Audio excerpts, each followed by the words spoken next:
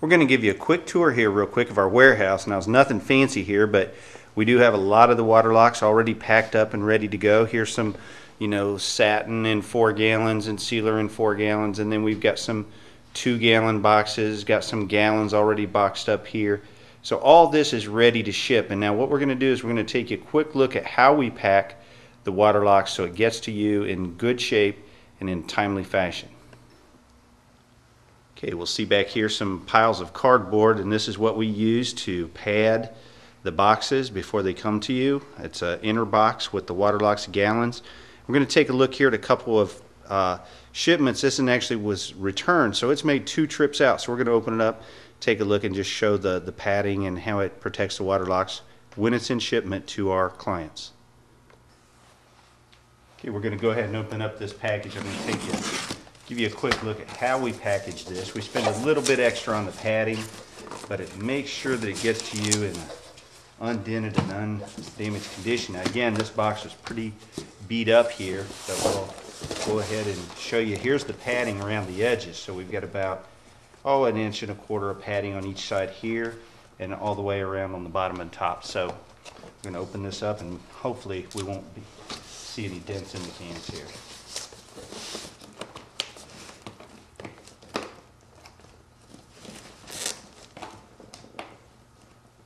Pretty snug fit.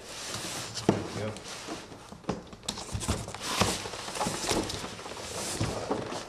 And inner box looks in pretty good shape.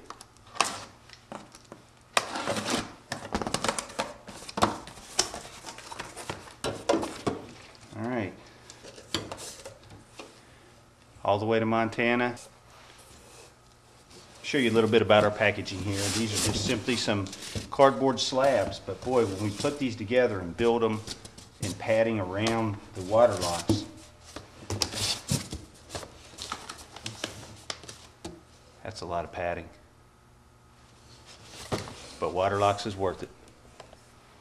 And the same thing here, we have a package of satin, and this one just went to Illinois and back, not too far, but again, we'll show you how we pack the Waterlox satin.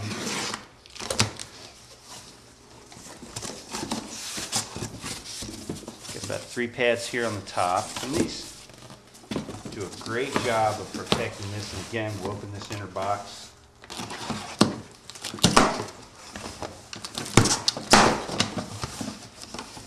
And this was a 3-gallon box that was returned, and you can see no damage. Nice padding around the sides.